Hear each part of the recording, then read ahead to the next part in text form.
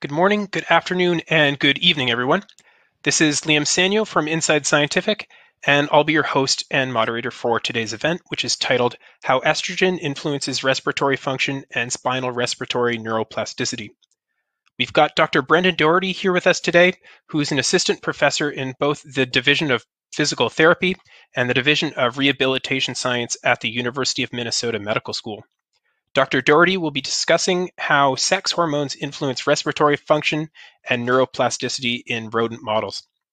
And with that, I'm very pleased to hand things off to Brendan Dougherty. Brendan, thanks so much for joining us today, and feel free to take it away whenever you're ready. Thank you, Liam, and I appreciate that introduction. This is it's a really great honor for us. We wanted to start by thanking Data Sciences International and Harvard Bioscience for the invitation to present here today, and also to Liam and his team at Inside Scientific for providing this first-class platform for our virtual presentation. Also want to start by thanking our funding sources. Our research is supported by grants from the National Heart, Lung, and Blood Institute, the Craig H. Nielsen Foundation, and the Minnesota Office of Higher Education, with ongoing support from the University of Minnesota's Division of Physical Therapy. So as Liam mentioned in the introduction, the primary goal of our research is to understand how sex hormones influence the development of neuroplasticity. By simple definition, neuroplasticity is just the persistent change in the output of a neural system in response to a stimulus or experience. We can illustrate neuroplasticity with a simple schematic like you see at the top of the slide, where you have some baseline neural output. Then a stimulus is provided to the system, and in this case, the neural output in response to that stimulus increases. Then as a direct result of this stimulus, there is some sort of change within that neural network that produces a lasting increase, in this case, in the neural output of the system after that stimulus is removed. Now, these changes that occur as a direct result of the stimulus could be anatomical. You could have new neural connections being formed as a result of the stimulus. They could be functional, where existing neural connections are being strengthened. But regardless, there is a change that occurs as a direct result of that stimulus that produces a change in output. Now, this characteristic of the central nervous system, the ability to adapt in response to a stimulus, is incredibly important. I have the honor of teaching Doctor of Physical Therapy students here at the University of Minnesota. And when I talk about neuroplasticity, I talk about it being really the reason why neurorehabilitation strategies work. So for example, an individual can show up to a physical therapy clinic after, let's say, a spinal cord injury, where multiple neural networks in the spinal cord have been affected. And that individual, in essence, has a new baseline in their neural activity. Then the physical therapist is tasked with providing specific respiratory procedures or treatments that are designed to engage mechanisms of neuroplasticity. The idea is to strengthen the neural connections that remain after that injury. And hopefully by strengthening those connections, we get improvements in neural output and subsequent functional recovery. So the more that we can understand about the mechanisms of neuroplasticity, the more optimized those therapeutic interventions will be. So our laboratory utilizes the respiratory motor system as a model to study neuroplasticity, and this system has some distinct advantages. For example, breathing is an automatic motor behavior. It doesn't require any additional training. Our rats show up in our lab and they are already breathing. So you have this really nice rhythmic motor output that is occurring all the time. That respiratory rhythm is generated by collections of rhythmically active cells in the brainstem, specifically in the medulla and the pons. And those respiratory signals are then transmitted through groups of premotor neurons and eventually to primary motor neurons, both in the brainstem and the spinal cord, that connect to respiratory muscles.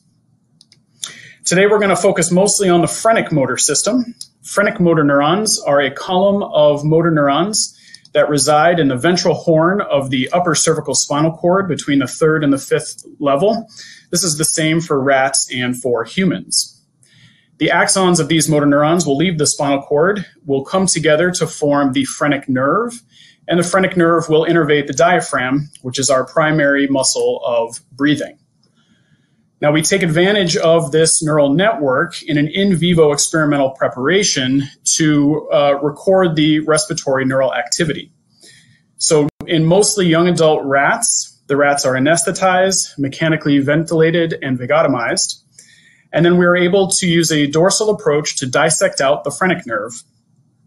You can see on the schematic on the left, we have, again, a basic illustration of the respiratory network where brainstem neural signals are sent down to phrenic motor neurons in the spinal cord. Those would be your red ovals. And then the axons will come together to the phrenic nerve. We can dissect out the phrenic nerve. We can cut it distally, and we can lay that nerve over some recording electrodes. And what we get is a raw signal like you see here in the middle. Now, the arrow is referring to one of those phrenic bursts. Those phrenic bursts represent compound action potentials that are going through the phrenic nerve on a moment-to-moment basis. Now, what we're looking at here then is basically the neural representation of breathing. Okay, so each of these bursts would cause a subsequent contraction of the diaphragm and the initiation of an inspiratory breath. Okay, so I like to think about this as the language that the brain is using to tell the diaphragm what to do. Unfortunately, in this form, this language is a little bit difficult to quantify. So we need to translate it into a more usable form. And so we can rectify those raw signals and use a mathematical integration technique. And what we're left with is a positive waveform pattern that you see on the right that we call fictive breaths.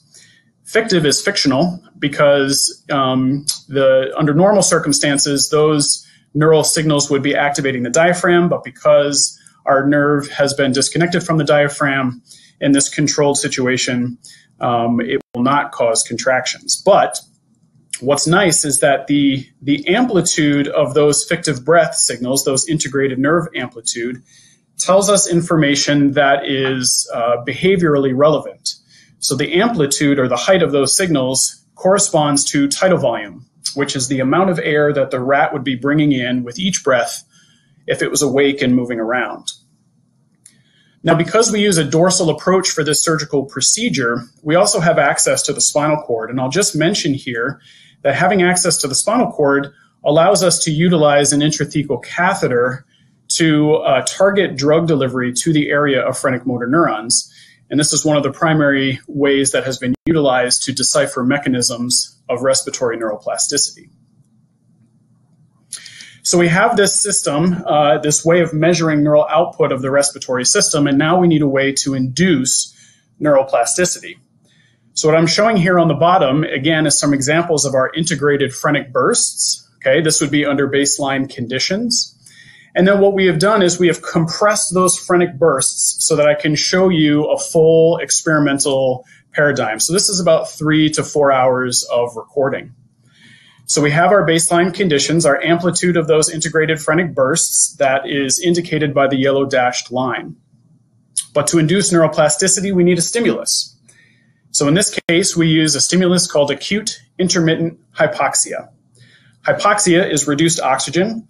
So we can, just for an example, as you're sitting here listening to me, you are breathing room air, which is approximately 21% oxygen.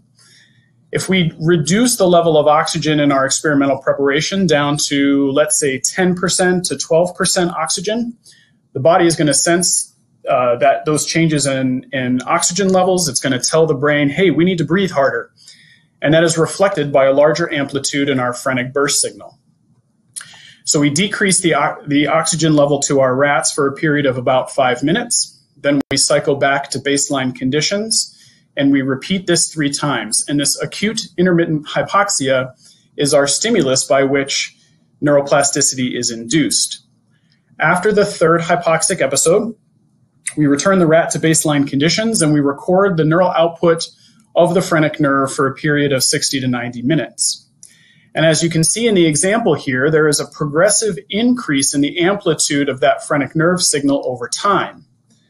The difference, as noted by that red line on the right-hand side, between baseline amplitude and the amplitude after, let's say, 60 minutes, is an indicator of the magnitude of neuroplasticity in this system. And this happens to have a specific name. This is called long-term facilitation. And because we're recording from the phrenic nerve, this is called phrenic long-term facilitation.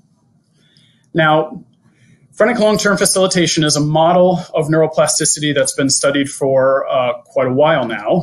This is not a new thing. In fact, we know quite a bit about the mechanisms by which this form of neuroplasticity develops. What you're looking at here is an image taken from a review paper in 2018 by Sarah Turner and colleagues down at the University of Florida. And what it shows are the known mechanisms, or the known mechanisms at that point anyway, that lead to phrenic long-term facilitation. And so this is kind of a lot going on in this slide, but I'll draw your attention to the left side of this figure, because the pathway I'm about to describe is the one that corresponds to the example I gave in the previous slide, where we're reducing levels of oxygen to 10 to 12% during our intermittent hypoxia stimulus.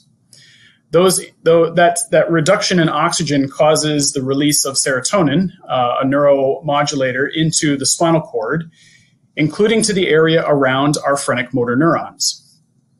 That episodic release of serotonin causes activation of serotonin receptors on phrenic motor neurons. These serotonin receptors happen to be GQ-coupled protein receptors, and hence this pathway is known as the Q pathway.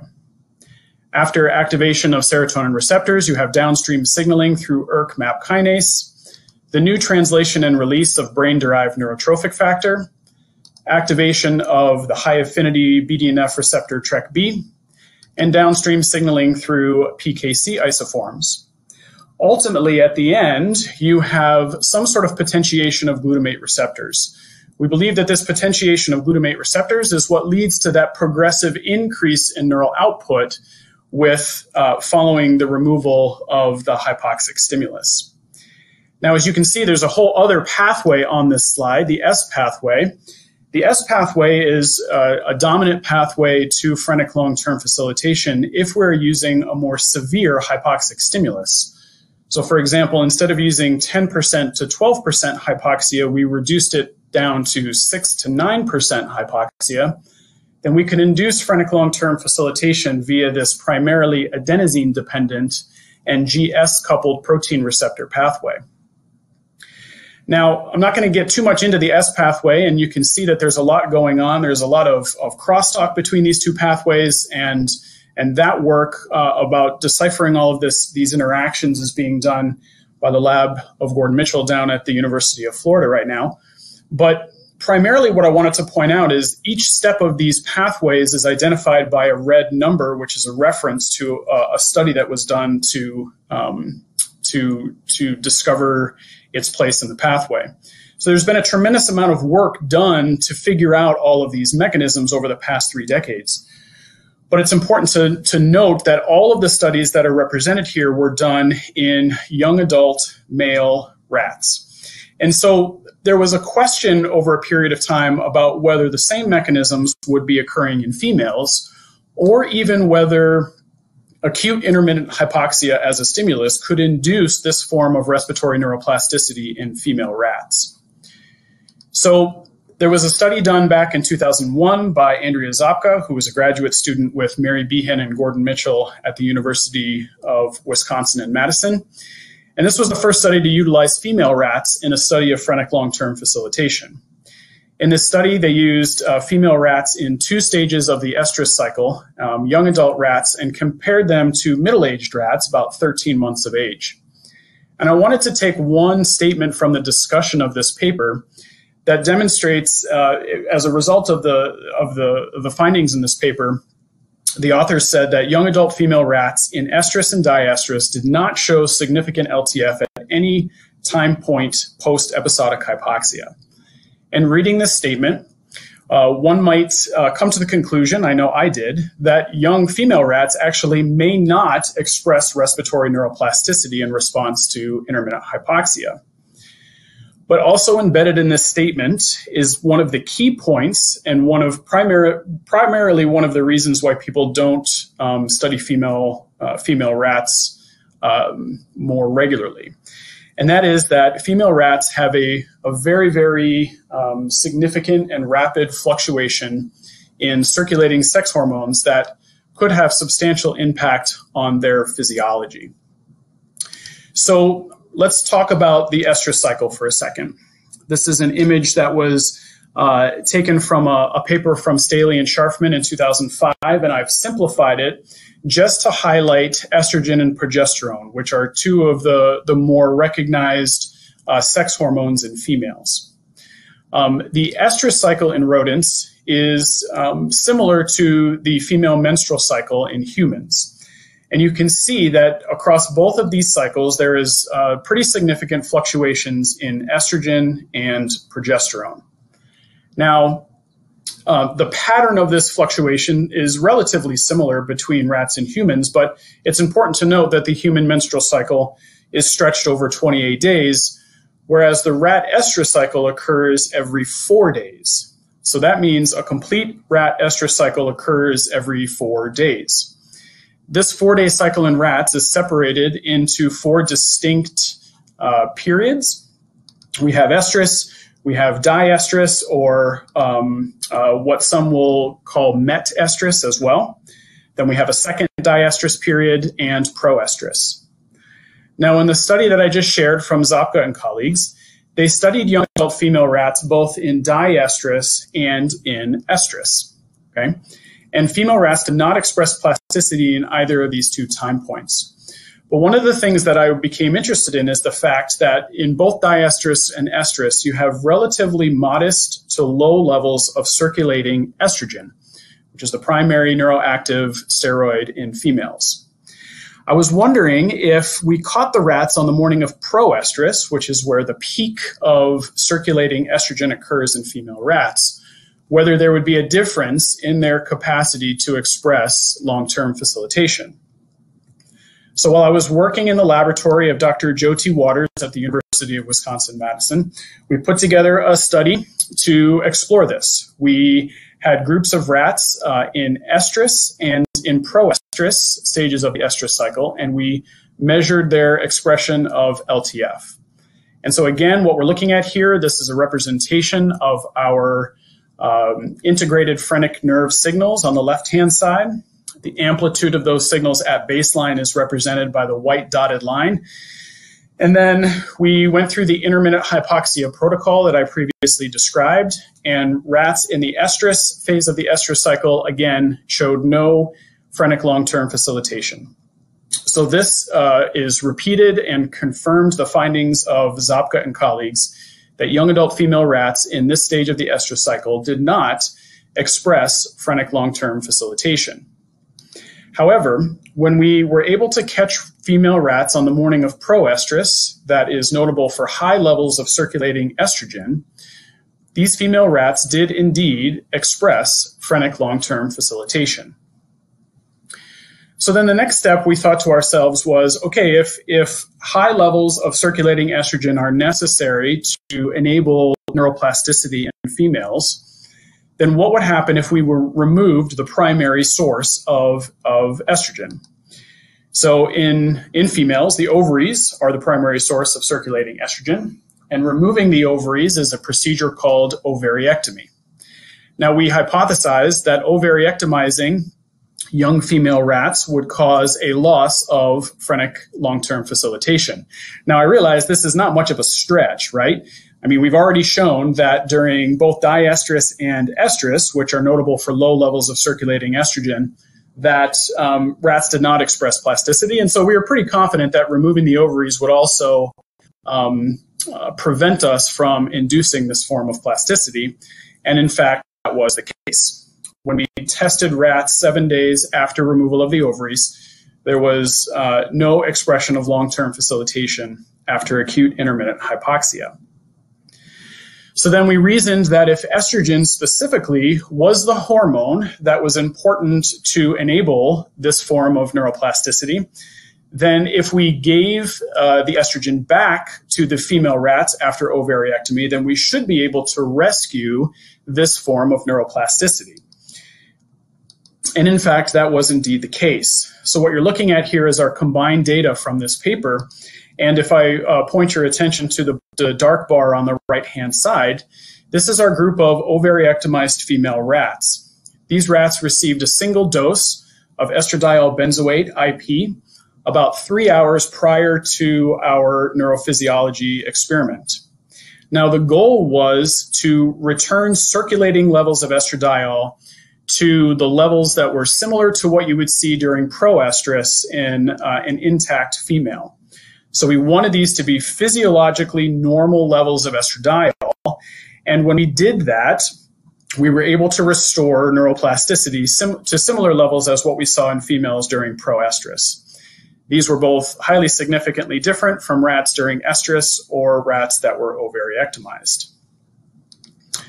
So the takeaway here from these groups of studies was that phrenic long-term facilitation, of a form of inducible neuroplasticity, was expressed only during the proestrus stage of the estrus cycle, which is notable for high levels of circulating estrogen. Removal of the ovaries and subsequent reduction in estrogen levels impaired our ability to induce this phrenic long-term facilitation. This study showed that that occurred after 1 week. We also have a paper that's currently in review that demonstrates that this effect of ovariectomy lasts for up to 12 weeks. We also showed that PLTF is restored following ovariectomy with estrogen supplementation, providing evidence that estrogen is likely the primary hormone that is necessary to enable expression of this form of plasticity. So then the next question we asked is, if estrogen is so important for expression of this form of plasticity in females, is estrogen also necessary for expression of this form of plasticity in males? Before we go into the initial studies that looked at this, I wanted to take a step back and to talk a little bit about how these sex steroids are derived. So this is a figure that was taken from a review paper by Christina Dieni down at the University of Alabama, Birmingham, and colleagues from 2020. And it's a really nice representation of the pathway to these primary sex hormones. So all of our sex hormones are derived from cholesterol, and through a series of enzymatic steps, that cholesterol is broken down into our primary sex hormones. We can get down to testosterone here because testosterone is the primary circulating sex hormone in males. Testosterone can act in the central nervous system via androgen receptors, or testosterone can be further broken down in two different directions. It can be broken down through an enzyme into dihydrotestosterone, which we can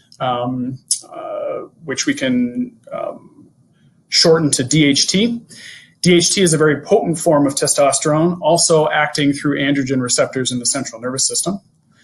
Also, you will notice that testosterone, if you go to the right on this figure, can be converted to 17-beta estradiol. 17-beta estradiol is the most neuroactive form of estrogen. So testosterone can be converted to estrogen through the p45 aromatase enzyme, or simply aromatase. Now, if you give a drug that blocks the activity of aromatase, you can block the conversion of testosterone to estrogen, which is a useful tool to use in these particular studies. It's also important to note that once testosterone has been converted to DHT, DHT is not able to be converted to estrogen, right? So with this knowledge in mind, I'll review the first paper that asked the question about whether estrogen is necessary in male rats to express acute intermittent hypoxia-induced neuroplasticity. This is again a paper from Zapka and colleagues from 2006. And in this paper, they demonstrated that young adult male rats expressed normal phrenic long-term facilitation. That is the two circles on the in the middle of this data graph here. So at 60 minutes. Okay. Then they reasoned that if they removed the testicles, which are the primary source of circulating sex hormone in males, if they castrated these male rats, then those male rats would lose the capacity to express LTF.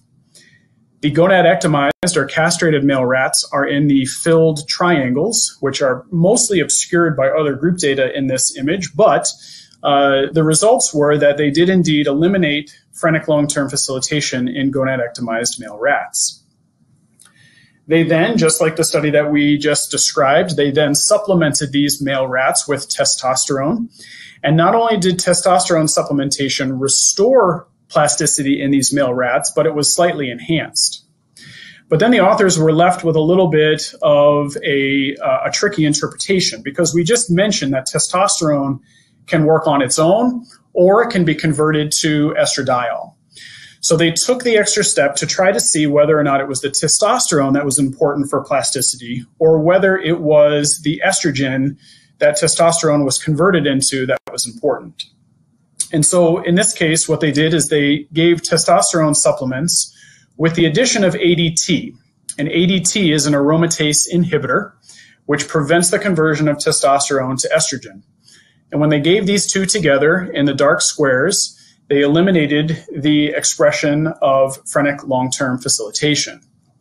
In addition, if they supplemented rats with DHT instead of regular testosterone, they were also unable to restore neuroplasticity in the castrated male rats.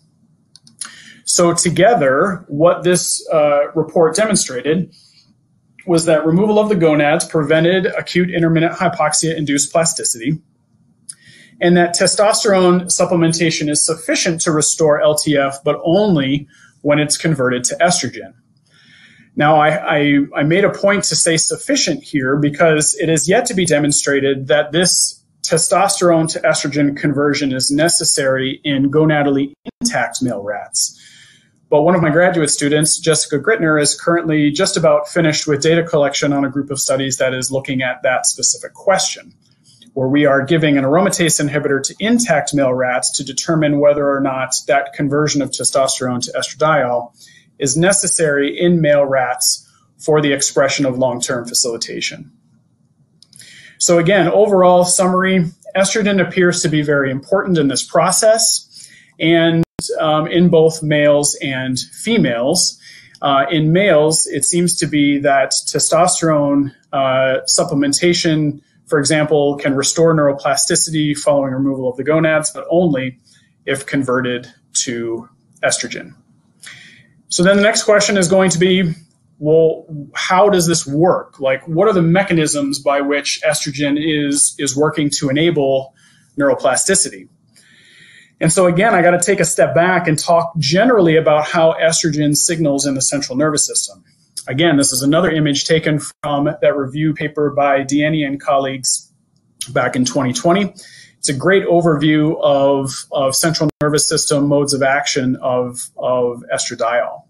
So generally, there's two modes of action of estrogen. We're going to talk first about the classical mode of action on the right-hand side. Estrogen itself is a very small lipophilic molecule. It freely passes through blood-brain barrier. It crosses the plasma membrane of cells. It can get into the nucleus freely. And so you have this free estradiol that's circulating around neurons, for example. It will cross through the plasma membrane where it will interact with estrogen receptors in the cytoplasm. This complex will then be transmitted to the nucleus where it participates in transcription of new genes and eventually new protein development. However, this classical mode of action is generally described as being slow acting, like on the order of days and weeks, and producing long-lasting effects on biology. There's another mode of action on the left-hand side that's considered the non-classical mode of action, and this is a more recent development, comparatively speaking. Here they've discovered that estrogen receptors can be embedded into the plasma membrane. Therefore, estrogen can bind specifically to these membrane-associated estrogen receptors and cause downstream signaling effects that will ultimately lead to rapid modulation of synaptic function and behavioral modifications. Now, we have some initial evidence that it is indeed this fast-acting, non-classical mode of action that is involved with phrenic long-term facilitation. in that paper that we described earlier, we also looked at a group of ovary-ectomized female rats, and then utilizing the fact that we could give intrathecal injections to the vicinity of phrenic motor neurons, we injected estrogen that was bound to bovine serum albumin. And this E2-BSA complex becomes too large to pass through the plasma membrane. And so the idea here is that if this form of estrogen causes an effect, then the effect is likely because that estrogen is being bound to estrogen receptors on the plasma membrane that have access to the extracellular space. When we injected E2-BSA intrathecally just 15 minutes prior to our acute intermittent hypoxia stimulus, we were able to restore phrenic long-term facilitation in ovary-ectomized rats. This suggests that these membrane-bound estrogen receptors are likely involved in this process. And because these membrane estrogen receptors have fast-acting pathways that could interact with the known mechanisms of LTF, we have a number of different targets to look at. So if we go back to our description of the known mechanisms of neuroplasticity, we have a whole bunch of targets that have been previously described in other parts of the central nervous system that could be directly impacted by estrogen signaling. So for example, right at the top of the Q pathway, estrogen has been identified to work presynaptically to potentially affect serotonin release. It can also work postsynaptically to modify serotonin receptors. And so our estrogen, or the presence of estrogen, could be working directly at that level to affect these downstream pathways. But as you can see, there's a number of different targets that we need to shoot for, which is a little bit daunting, but also very exciting. Now we're going to change directions just real briefly because my clinical background as a physical therapist generally means that I approach these studies in a way where I'm always thinking about how they eventually will be applicable to humans. And so one of the ways that we do this is to determine whether or not the findings that we collect in this somewhat reduced neurophysiological preparation could also apply to behavior. And so we're very fortunate to have an excellent working relationship with Data Sciences International that happens to be headquartered about 10 miles from my lab to set up a real state-of-the-art barometric plethysmography system here in our laboratory. Now, barometric plethysmography is a way that we are able to measure overall breathing function in awake, unanesthetized, freely behaving rats. Okay. Barometric plethysmography is also utilized in humans, and so there is some clinical correlation there. Generally, what will happen is rats are placed in this plexiglass chamber. We can control the bias flow of air that goes through that chamber, which prevents buildup of carbon dioxide and allows us to manipulate the air in which those rats are breathing. The rats are generally curious. They go in, they sniff around for a while, then they kind of curl up and relax. And when they come to that relaxed state of breathing, changes in pressure within that chamber can be calibrated to flow traces similar to what you see here. In this signal, that downward deflection there represents the inspiratory phase of breathing. That upward deflection is the expiratory phase. And then you have that long plateau between breaths, which is just the space between breaths. You can tell by the small amplitude and the distance between breaths that this is a baseline breathing. This is just a quiet breathing trace from our rats. However, we can utilize this particular system to look at the induction of neuroplasticity on a more systems level. Okay, so for example, we have our baseline output, which is the trace that I just showed you in the previous slide. But then we can stimulate this rat very similar to what we do in our phrenic nerve stimulations by doing intermittent hypoxic stimulation, where we reduce the level of oxygen that's going into the chamber down to between 10 and 12%. This is a study that we published in 2019 where we used 5 episodes of hypoxia, each 5 minutes in duration, separated by 5 minutes of room air breathing. And then we looked at overall breathing function 60 minutes afterwards. And so if you compare the baseline flow trace on the left-hand side on the bottom to what happens 60 minutes after this intermittent hypoxic stimulus, you can appreciate that the amplitude of that signal has increased. Now, if we can show an increase in amplitude of this signal, what we're looking at is an increase in ventilation, and this in turn is another form of long-term facilitation called ventilatory long-term facilitation. So as a first proof of concept study with ventilatory long-term facilitation, we studied female rats, intact young adult female rats at different stages of the estrous cycle, and we demonstrated that ventilatory long-term facilitation, again, in awake, unanesthetized rats, only occurs during the proestrus stage of the estrous cycle, notable for high levels of circulating estrogen. Okay, this is reflected in minute ventilation, which is the combination, which is really a measure of overall breathing function. Also, minute ventilation is comprised of taking respiratory frequency and multiplying it by tidal volume, or the magnitude of their breaths.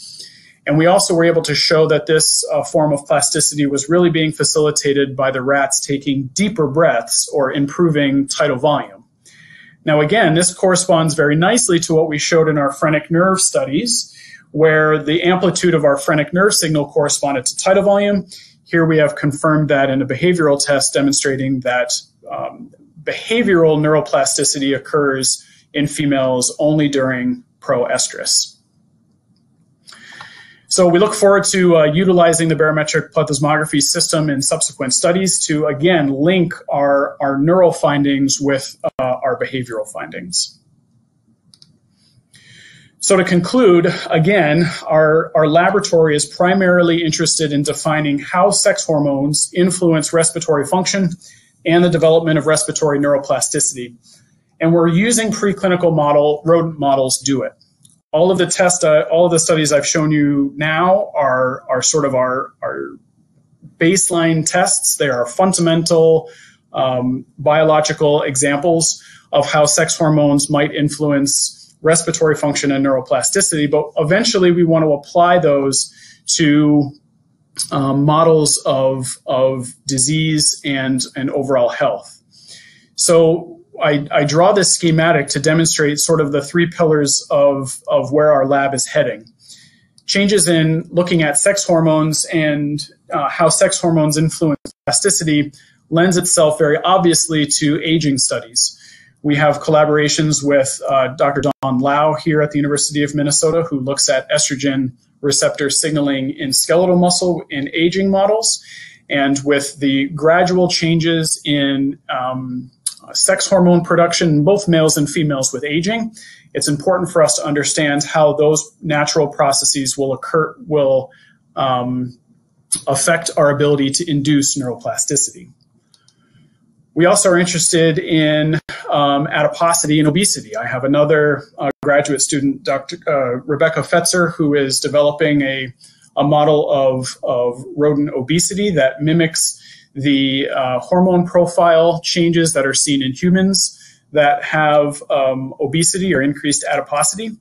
And we want to determine whether or not those changes in hormones as a result of increased adiposity affect our ability to induce neuroplasticity. And then again, as I may have mentioned earlier in an example, we also have a number of spinal cord injury studies going on right now. Traumatic spinal cord injury in humans causes a change in hormone levels that can last various lengths of time, but up to the rest of the life of the individual. And so we want to understand how those changes in sex hormones as a result of traumatic spinal cord injury could influence our ability to induce neuroplasticity for the purposes of improving motor function. So with that, I'd like to conclude saying thank you to everyone for tuning in. Again, thank you to all of the sponsors of this event for this opportunity, and I look forward to answering your questions.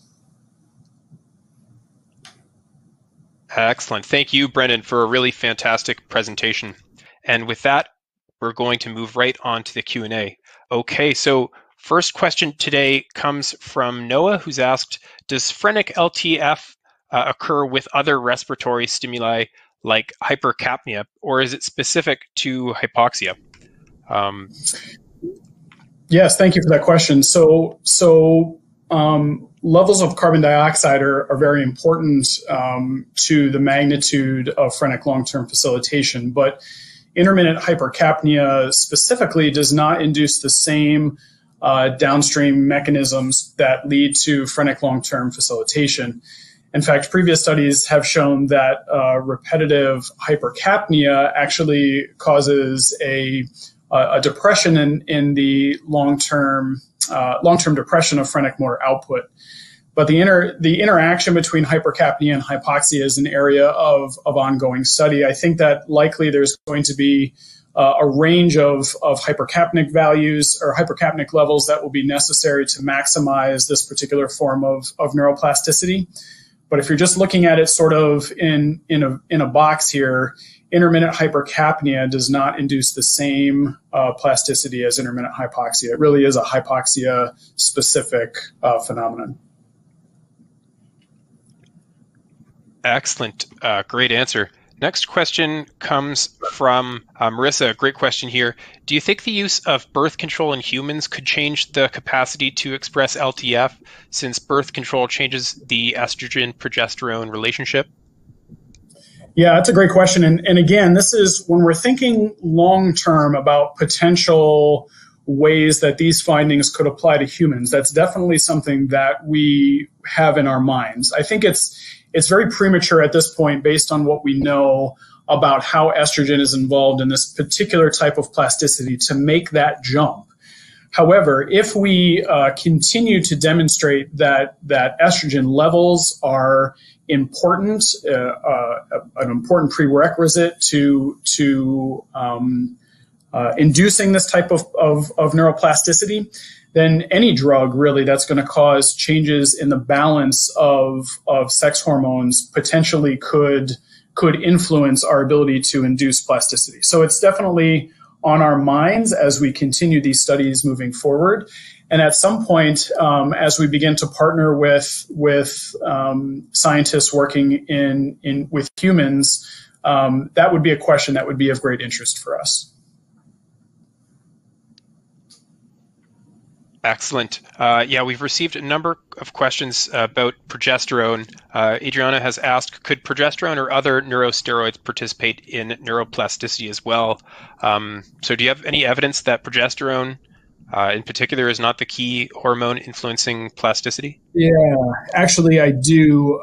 Give me a second. I have a slide actually that I can throw up. I didn't include it in the talk just for timing's sake, but so there has been indications in the past that progesterone specifically, or even the ratio of progesterone to estrogen in females is important for the development of neuroplasticity.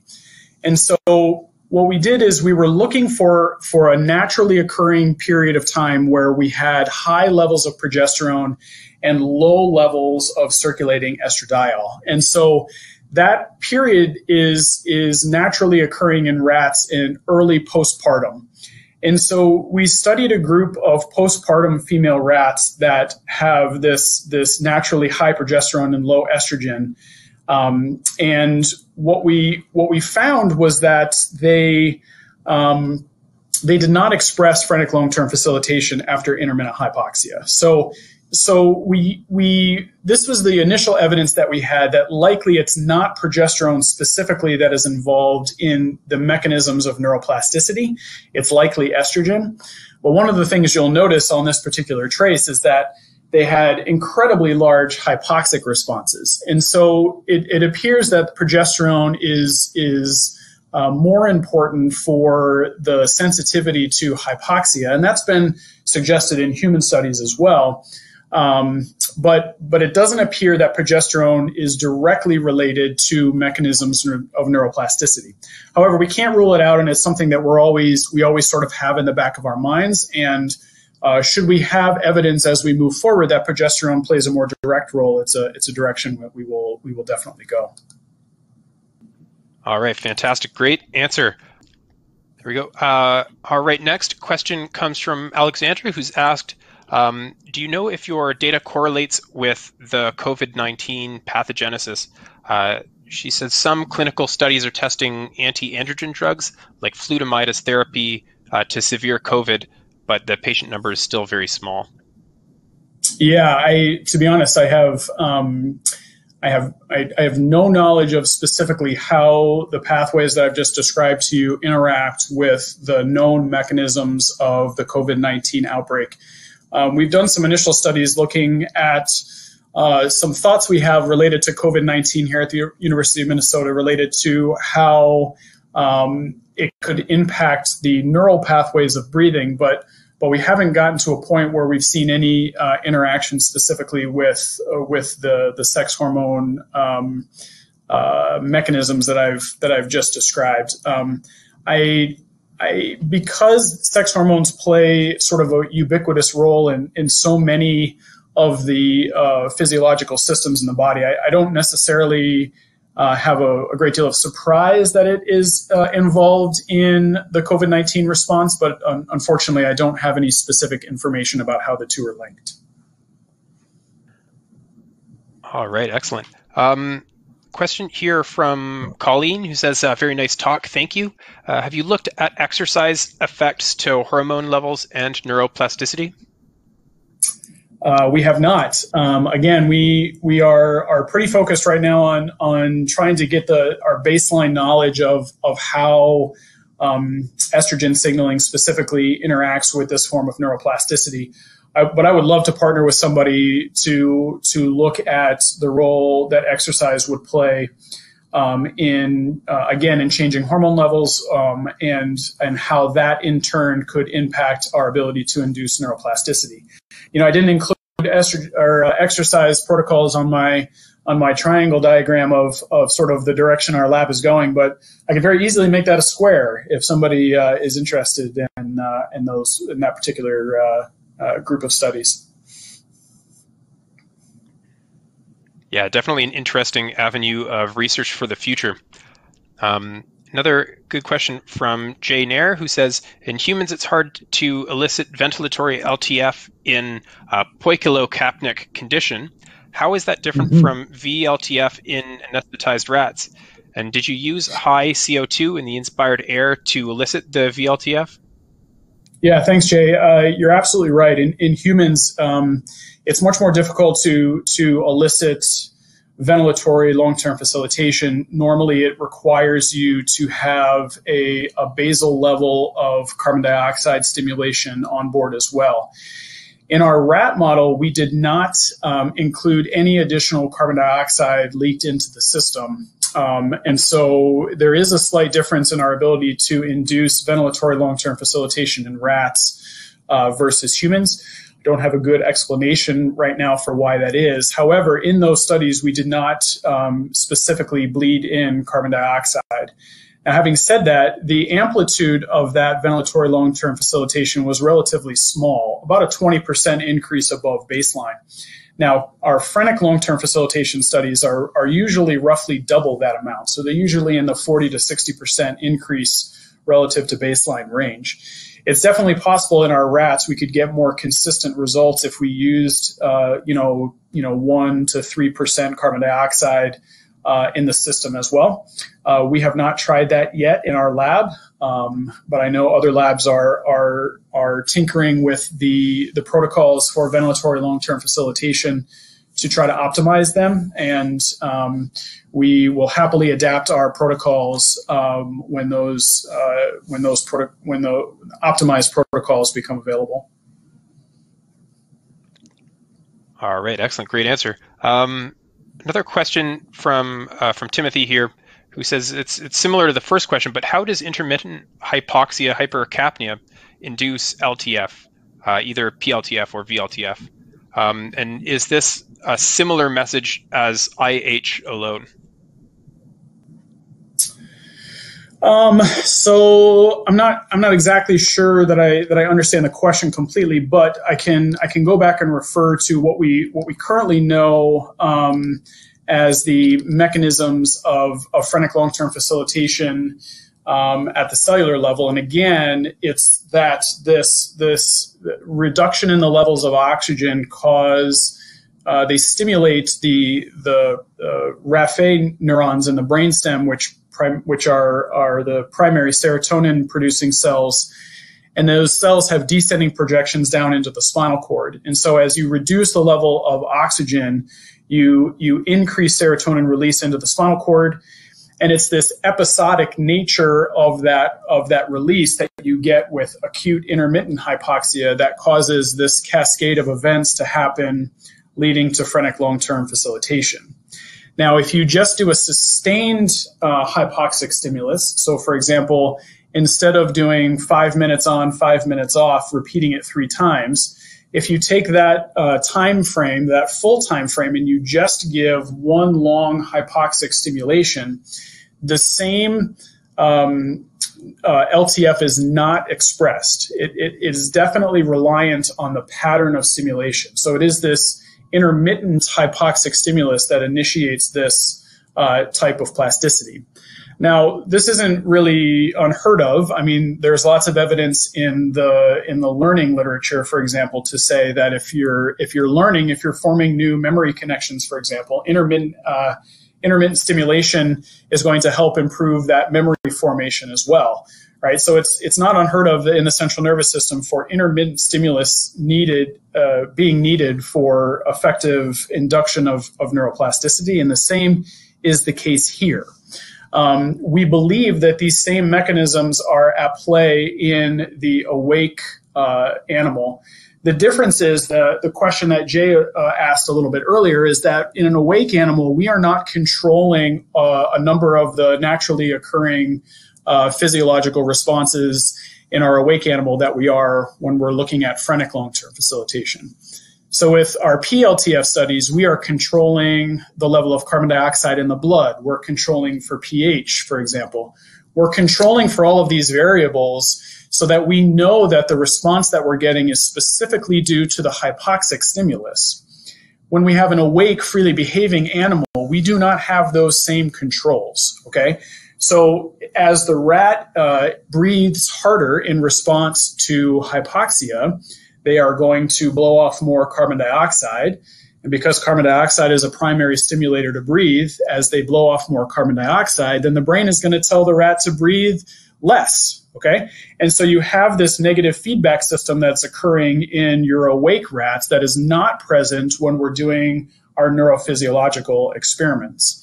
So because of that, that's one of the primary reasons we think that the amplitude of ventilatory long-term facilitation is not nearly as high as what you get with phrenic long-term facilitation. We're not able to control as many of the variables in an awake animal, but it's still important for us to demonstrate that this form of plasticity can be induced in an awake animal, because inducing plasticity ultimately is the goal when we translate our findings to humans. Excellent. Great answer there. I think we have time for maybe about 2 more questions. This one comes in from Harish, who's asked whether you have any idea which estrogen receptors might be involved in the expression of respiratory neuroplasticity. So it looks like there's quite a few options. Just wondering if you had any insight which ones it might be. Yeah, so the Q pathway, the primary pathway, when we're talking about moderate, 10 to 12% intermittent hypoxic stimulus, is driven primarily by serotonin 2A and 2B receptors. There is a serotonin type 7 receptor as well that's been shown to be more involved in the S pathway, which is, again, that pathway associated with more severe hypoxic stimuli. But normally 2A and 2B are the primary receptors that are involved with what we would consider normal activation of AIH-induced neuroplasticity. Excellent. And I think in the interest of time, we'll make this next question the last one. Joseph has asked, how does your intermittent hypoxia stimulus compare to altitude training for athletes?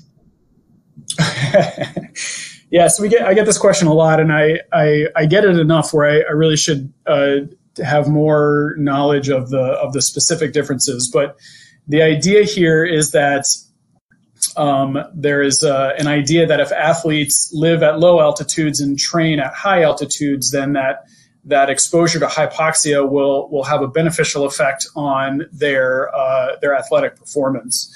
I think one of the primary things that you have at play here is a time issue, right? So our intermittent hypoxia stimuluses that we use are on the order of 5 minutes duration. So you can think about it going from sea level to, a 14,000 foot ski resort over about 30 seconds, and then coming back down after 5 minutes. It's a very rapid change in the hypoxic levels. When you live low and train high, that time course is stretched out pretty significantly.